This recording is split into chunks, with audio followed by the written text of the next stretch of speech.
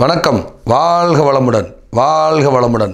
அன்பர்களே, எங்களுடைய ஸ்ரீ ஜோதிடபீடத்தின் சார்பாக உங்களை சந்திப்பதில் மிக்க மகிழ்ச்சி அடையும் நான் உங்கள் பண்டிட் விஜய். இந்த நிறையா ஜோதிடம் சார்ந்த சித்தாந்தங்களை பதிவிட்டு கொண்டு வருகிறோம். நிறைய வித்தியாசமான பரிகார முறைகளை சொல்லிட்டு வர்றோம்.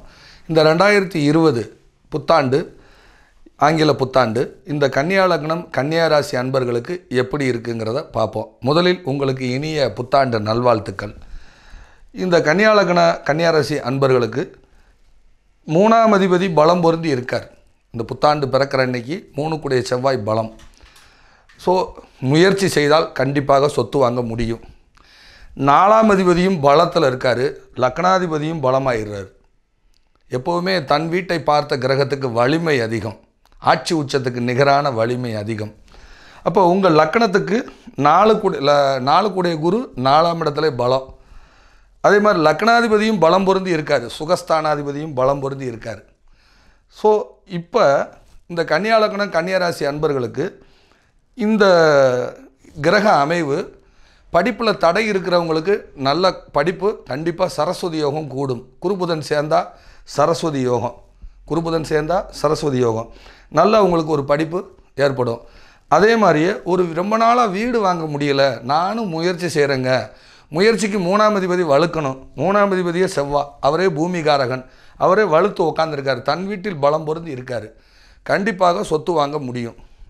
அதே மாதிரி 2 வீலர் வாங்கணுங்க. ரொம்ப நாளாக ஒரு 2 வீலரையே ஓட்டிகிட்டு இருக்கேன், இதை கொடுத்துட்டு புதுசு வாங்கணும், வாங்கலாம். அதே மாதிரி 4 கார், ரொம்ப நாளாக பழைய காரே வச்சுக்கிட்டு இருக்கேன், மாற்றி புதுசு வாங்கலாமா? சரி, காரே இல்லை, நானும் ஒரு மிடில் கிளாஸ் ஃபேமிலி, ஒரு அட்லீஸ்ட் ஒரு 800ஆவது வாங்கணும்னு ஆசைப்பட்றேன். ஏன்னா குடும்பத்தோடு எங்கேயும் போக முடியல, குழந்தைகளை வச்சுட்டு 2 வீலரில் போக முடியல. கார் வாங்க முடியுமா? கார் வாங்க கண்டிப்பாக முடியும்.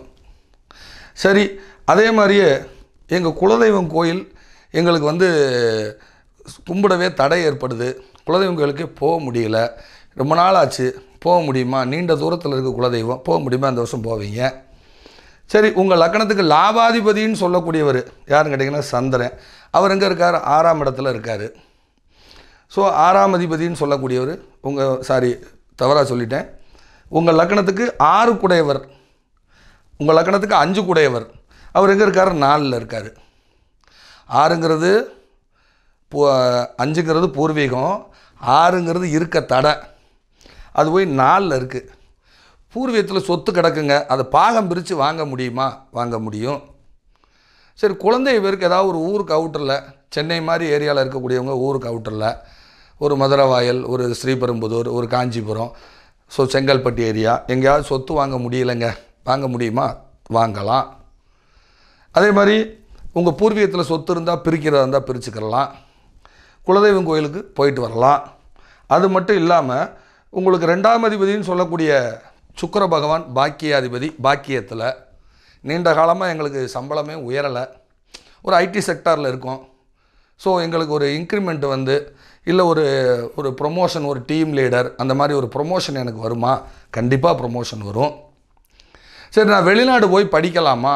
அங்கே எனக்கு பார்ட் டைம் ஜாப் கிடைக்குமா? கண்டிப்பாக கிடைக்கும். ஏன்னா 2ங்கிறது வருமானம், 9ங்கிறது நீண்ட தூரம் போகிறது. 10ஆம் இடத்து காலபுருஷனுக்கு 10ஆம் இடத்துல சுக்கிரன் உட்காந்துருக்காரு. ஸோ வெளிநாட்டில் வேலைக்கு போய் 2ங்கிற வருமானம், பார்ட் டைம் ஜாப் பார்த்துட்டு என்னுடைய படிப்பையும் பார்த்துக்கிறணும், எனக்கு ஒரு வருமானமும் கிடைக்கணும். கிடைக்குமா? கிடைக்கும். சரி, இந்த லக்கணத்துக்கு 7 கூடையவர் 4ல் பலம். இந்த கன்னியா லக்கணத்துக்கு 7 கூடிய குரு 4ல் பலம். சரி, எங்கள் மாமனார் வீட்டிலேருந்து எனக்கு சொத்து வருமா? என் மனைவி வழி சொத்து வருமா? கண்டிப்பாக வரும். சரி, எங்கள் வீட்டில் பெண்ணு கல்யாணம் முடிகிற நிலமையில் இருக்காங்க, பொண்ணுக்கு கல்யாணம் நடக்குமா? இந்த ஜனவரி 7க்கு அப்புறம் பேசுங்க, குருவுங்க எதுவும் கிராஸ் ஆனதுக்கப்புறம் கண்டிப்பாக நடக்கும்.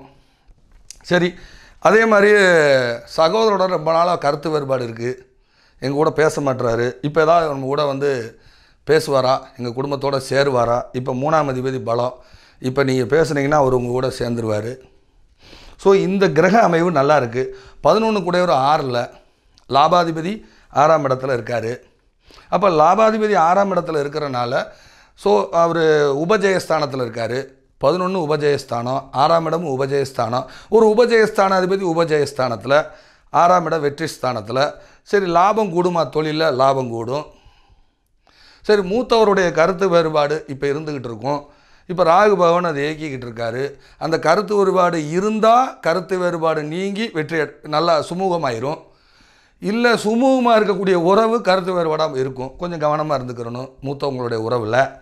அதே மாதிரி இந்த தொழில் வளம், பொருளாதார உயர்வு எல்லாமே நல்லா இருக்குது. கன்னியா லக்னம் கன்னியாராசி அன்பர்களுக்கு இந்த புத்தாண்டு சுபமான ஆண்டே. மீண்டும் மீண்டும் எத்தனை முறை கேட்டாலும் சுபமான ஆண்டே. ஜனவரி 7க்கு அப்புறத்தில் நல்லாயிருக்கும்.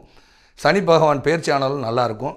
ஏன்னா உங்கள் ராசிக்கு உங்கள் லக்னத்துக்கு 12ஆம் இடத்தை அயனசயன போகஸ்தானத்தை குரு பகவான் பார்க்குறார். 12ஆம் அதிபதி 4ல், 12ங்கிறது விரயம், 4ங்கிறது சொத்து. ஸோ உங்கள் பூர்வீக சொத்து விரயமாகி அதனால் லாபம் கிடைக்கும். இந்த கன்னியா லக்ன கன்னியாராசி அன்பர்களுக்கு ரொம்ப ஒரு பொக்கிஷமான ஆண்டு. இந்த ஆண்டு உங்கள் வாழ்க்கையில் ஒரு நல்ல ஒரு ஆண்டாக அமைய இறைவனை வேண்டிக் கொள்ளும் நான் உங்கள் பண்டிட் விஜய். வணக்கம். வாழ்க வளமுடன்.